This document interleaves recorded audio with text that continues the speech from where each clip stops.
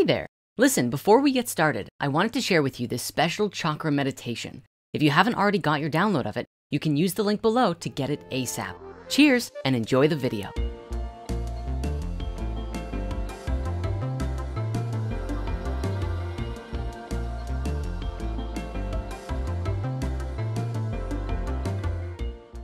When we develop the heart chakra, we begin to influence our surroundings with our spiritual presence. When we develop the throat chakra, we influence our country with our presence. When we develop the crown chakra, we influence the world without doing anything. Hidden in the chakra system we all know and love, there is a secret code that will help us to ascend to higher consciousness much faster. Recalling the concept of the mirror wall or the half step, generally speaking, despite their existence, you won't really know that they're there until you've mastered all of the lower centers to a certain degree. So for the most part, when you're growing up, you're usually in the 3 lower chakras like we talked about earlier. You may be in all of them at once, or maybe mostly in one and partly in the others, or it could be constantly moving, some kind of blend or a combination of all 3. Interestingly though, this pattern is true not just of a person, but of a country, a planet, a galaxy, or anything living, as everything alive arguably has its own chakras, even Mother Earth herself. At any level of existence, this same pattern of movement occurs. Let's take a country like the United States, for example. This is a brand new country in comparison to the old world. Compared to other countries such as those in Europe or India or even China, modern America is just a wee little baby, and one that has largely ignored the wisdom and spiritual advances of others, such as the First Nations people for a long time. Up until the 1950s, the vast majority of people in America were in one of the 3 lower chakras. Not everybody, of course, but most. Their biggest concerns in life revolved around power, money, materialism, houses, cars, sex, food, especially with survival aspects, making sure they've stored up enough money to feel secure. It was a very materialistic world that set the stage for the consumer culture of the 1950s America that was outlined in such great classics of American literature: Revolutionary Road, Death of a Salesman, Slaughterhouse-Five, as well as the poetry of Robert Lowell, who referred to the period as the tranquilized 50s. You know, the best phrase about this whole thing that summarizes the situation perfectly, and to a certain extent echoes the world today, comes from the comic book Watchmen by Alan Moore. When visiting a seemingly war-torn New York City, seeing protesters stealing TVs and being consumed by their own consumer culture, the character Night Owl asks the comedian, "Whatever happened to the American dream?" And his friend looks at him dead in the eye, laughs and says, "What happened? It came true. You're looking at it." But something did happen. In the 1960s, the act of changing one's consciousness began to rapidly alter what was thought to be normal. We had the first psychedelic revolution, and while the world's governments quickly put the hammer down, the damage, or blessing, was done.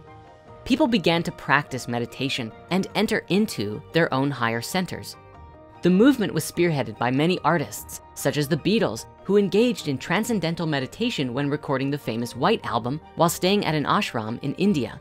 They, along with many other artists, such as Jimi Hendrix, even made use of LSD to produce wild and innovative periods of creativity that changed music and counterculture forever. Now, please understand, America was not the first to do this. If you go to an old country like India, Tibet, and certain parts of China, you'll find that at some point in their history, they also moved into their higher centers. They, as a country, moved through the mirror wall, as many legendary yogis such as Yogananda have described. While India may struggle financially, they have a tremendous wealth of spirituality. To that end, you can observe that there is a difference between moving into the higher centers as a country rather than as a species. It isn't really a fully enlightened state, but rather a more conscious one of their individual collective. As they moved through these higher centers, they would have eventually come to another mirror wall at the crown, keeping the focus to this new realm and everything that they have discovered before. A funny thing about mirror walls, once a person, family, group, city, or country moves beyond the first one, they are never the same again.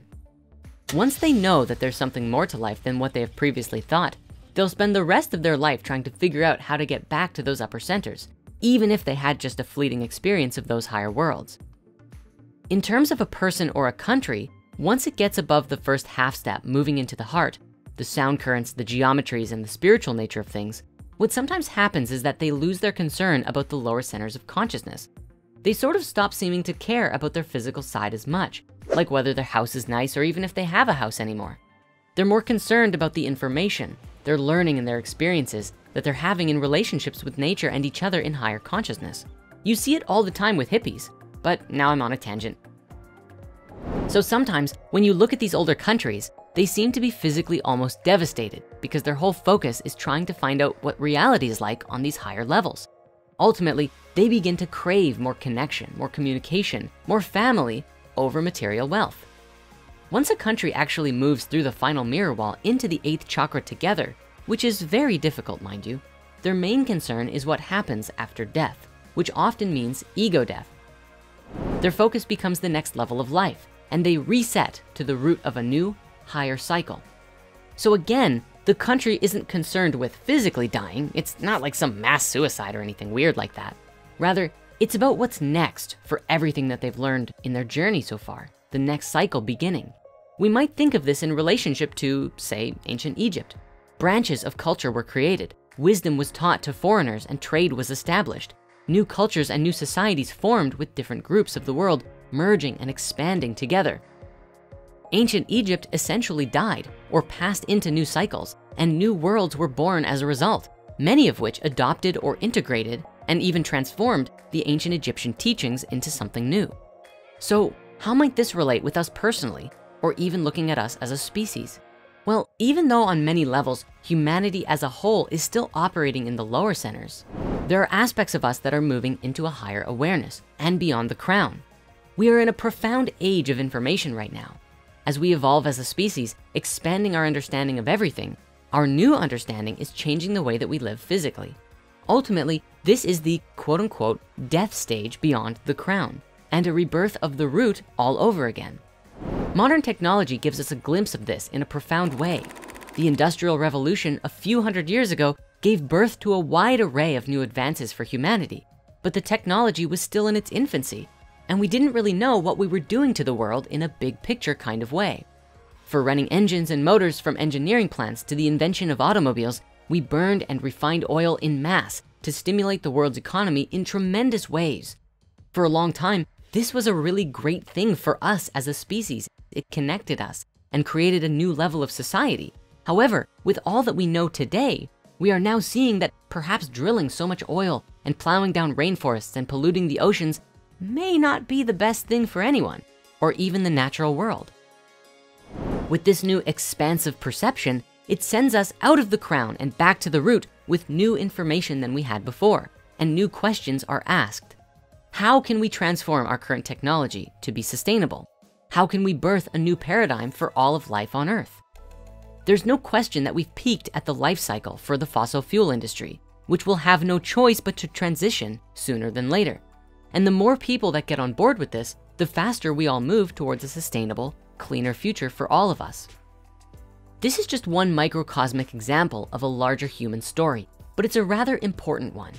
If we can see the pattern of awakening and physical change and see how it relates both personally and collectively, it makes it smoother for all of us to let go of old ways of thinking and move into a higher, better world for all of us that much faster.